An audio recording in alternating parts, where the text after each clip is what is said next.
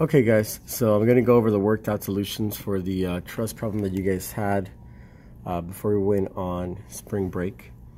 So I'm going to try to go slowly so you guys can understand how we get all the reaction forces and how we get all the member forces for the truss that we're going to solve.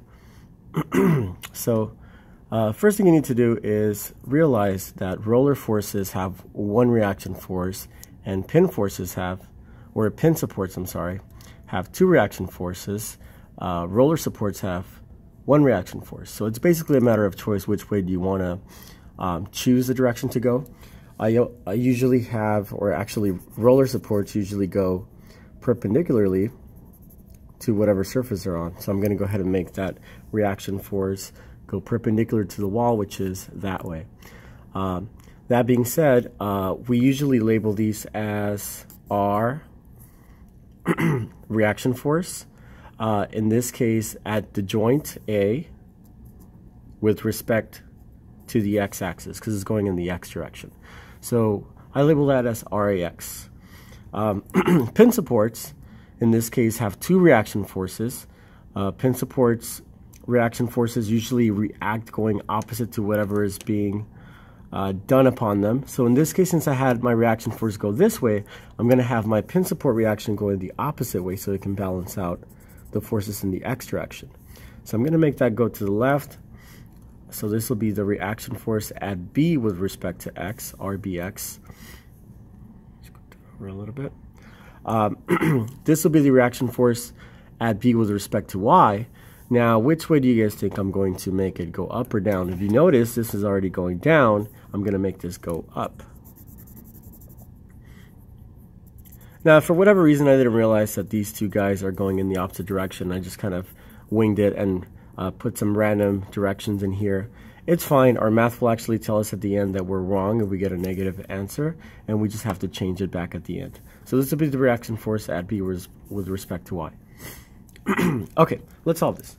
So we are going to have the sum of the moments. Actually, so if I have the steps, so step 0 says make sure you guys have a pencil. I have a pencil already. Step 1, make sure that your truss is statically determinant, solvable with the formula 2j equals m plus r. A lot of you guys got that down already, so I'm going to put it up here. 2j equals m plus r. J is the number of joints. M is the number of members or poles or beams, however you want to call these lines, and R is the reaction forces. Now, we just figured out that there are 3 reaction forces, so it's going to be something plus 3.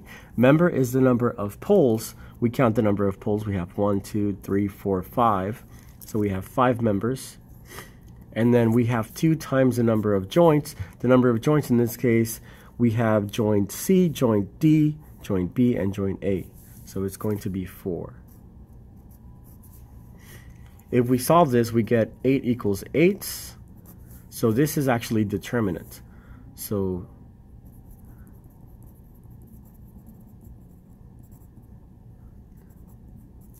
this would be statically determinant. So we can actually go ahead and solve this.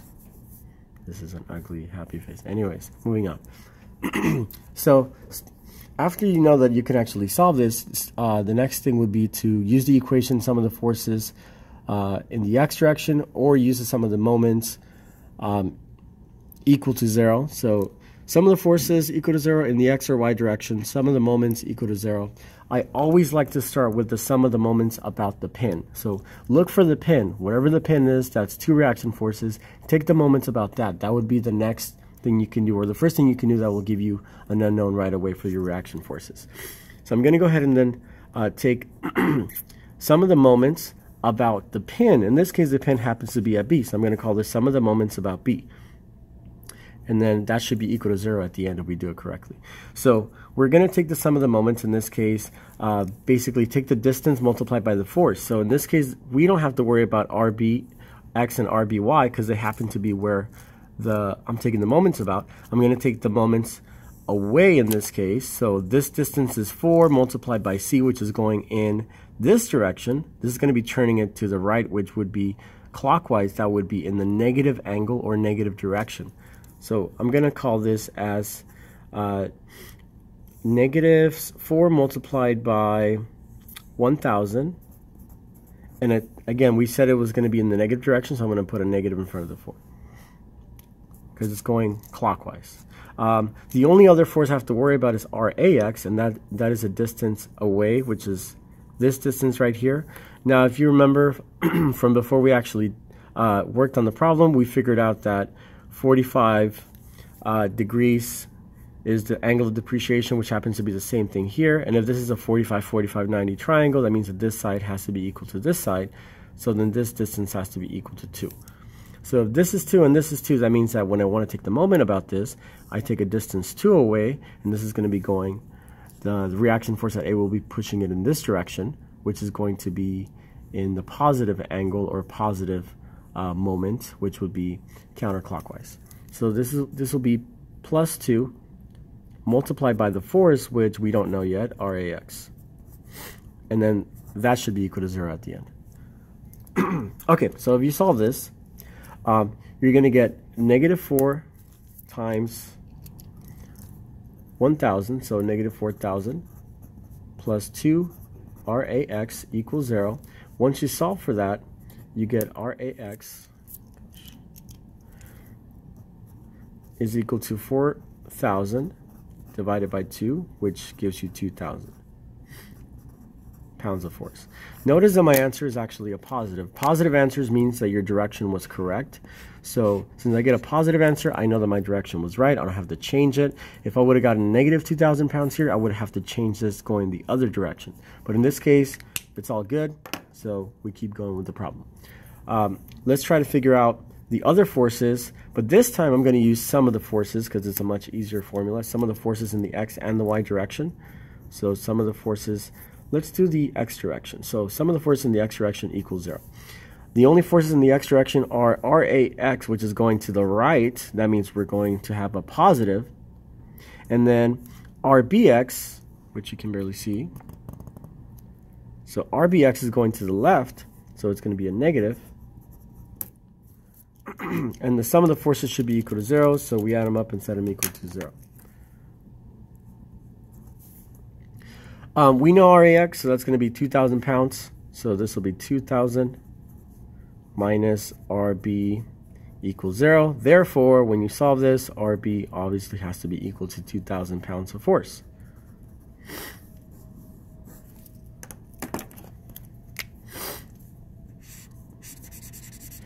All right, so all we got to do now is take the sum of the forces in the Y direction to figure out the other unknown RBY. Sorry, this should be RBX, and I forgot to label it. So RBX, RBX. So sum of the forces in the X direction. The next one will be sum of the force in the Y direction, which the only thing is RBY. So RBY. And then that's up, therefore it's going to be a positive. This one's down, so it's going to be minus the 1,000 pounds of force equals 0. When you solve this, you get RBY is equal to 1,000.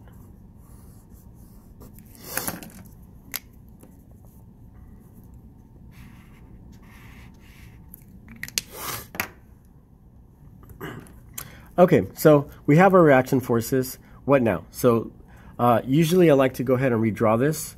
Go ahead and redraw it, and then basically wherever all these forces belong, just label the forces, all the reaction forces on the outside, without worrying about what R whatever is. In this case, what I mean by that is I'm going to label this as pin B, pin A. Just redrawing this. So there's so joint B, joint A. This is joint C. This is joint D. Okay. All right, this is 45 degrees. This is 45 degrees.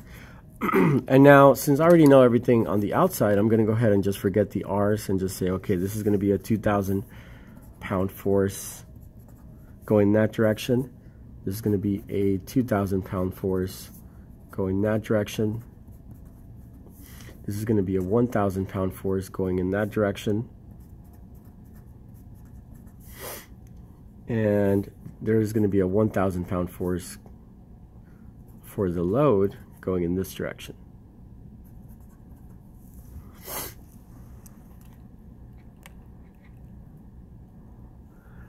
Okay, so we have our updated drawing. Now we're going to use the method of joints to calculate our unknowns.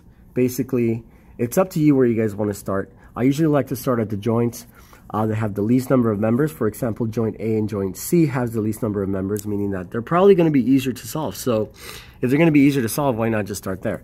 So we're going to do the calculations at joint A. So calculations.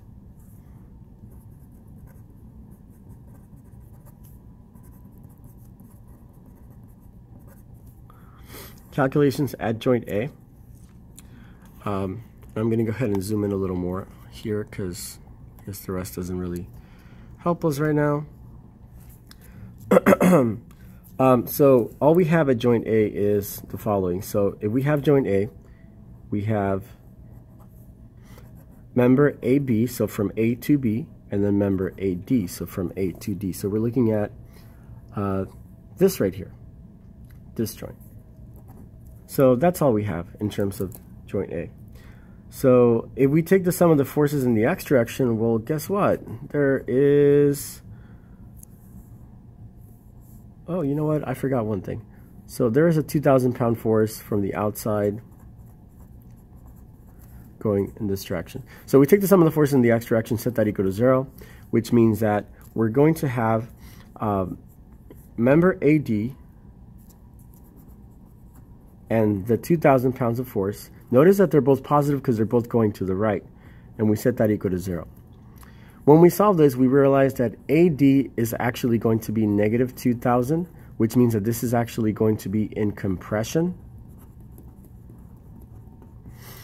which means that our drawing is wrong. So if we go back to the drawing, we need to fix that. So AD is no longer supposed to be going away from the joint because compression means that the member vector arrow should be going towards the joint. So that's what you guys want to write in a pencil so you can fix that. So we have that. So AD is equal to 2,000 in compression. Great. We can also find the sum of the forces in the y direction. So sum of the forces in the y direction, set those equal to 0. Well, guess what? There's no other members on the y direction or forces. So right away we know that AB is equal to 0. No compression, no tension, it's just chilling.